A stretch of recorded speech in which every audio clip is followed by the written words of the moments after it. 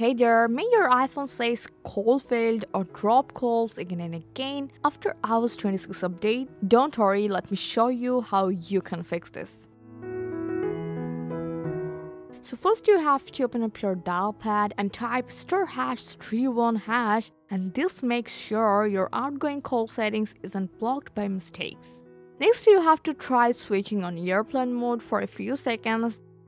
Then turn it off. This actually resets your connection quickly. Next you can try by make sure your signal is strong and also your network is stable. Because if you're in a weak area, try moving somewhere with better coverage. Next, if you're using a physical SIM card, take it out and clean it, then put it back in rightly. Sometimes a loose SIM causes the problem. Now you have to check some quick settings. So from your settings app, go for apps, then phone, and scroll down and check your blocked contact list. If the number you're calling is there, just unblock it, and while you're in that menu, just make sure call forwarding is turned off.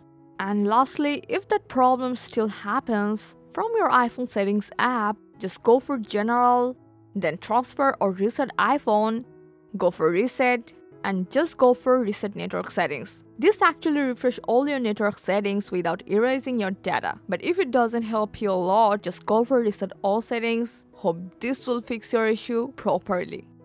Now you can check your call failed issue after trying all of this process. Hope this guide helped. Thanks for watching.